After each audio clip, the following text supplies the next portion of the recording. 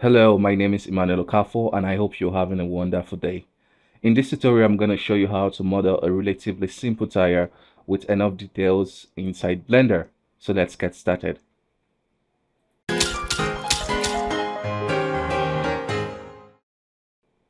Inside Blender, you want to go ahead and add a simple circle and rotate it on the y-axis 90 degrees. Once you've done that, you want to jump into edit mode, switch it to vertex select and grab the move tool and just push it aside. That's because we'll be adding the mirror modifier to allow us to just work in one part of the geometry and all the information are transferred to the other side of the geometry. It's important you apply the rotation and scale so that Blender can work with the most accurate information about your geometry. And at this point, what you want to do is to just look at the reference which you're trying to recreate and just model it to have an overall shape and feel of the particular tire which you're working off.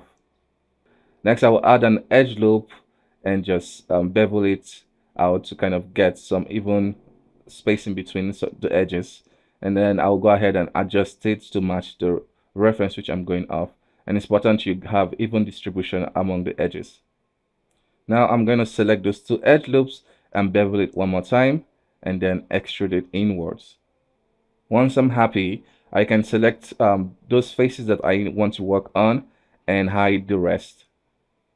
Next, I'm going to select the edge loop and rotate it 90 degrees on the x-axis. So I'm going to rotate it slightly so you can hold down shift to assist you with more precise rotation. So I'm going to add another additional edge loop and do the same thing, but in the opposite direction. Once you're happy, you can move on to the next stage. At this point, I'm just readjusting it to make sure I have even distribution between the spaces. You'll see me scaling down some of the mesh part to make sure that everything looks good. Once you're happy with the feel, you want to select those faces that you want to work on and hide the rest.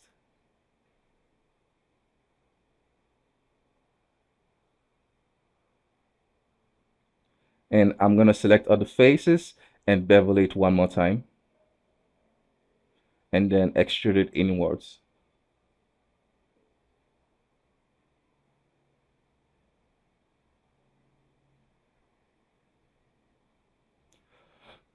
I'm going to invert the selection by hitting Ctrl I and add a crease onto those meshes.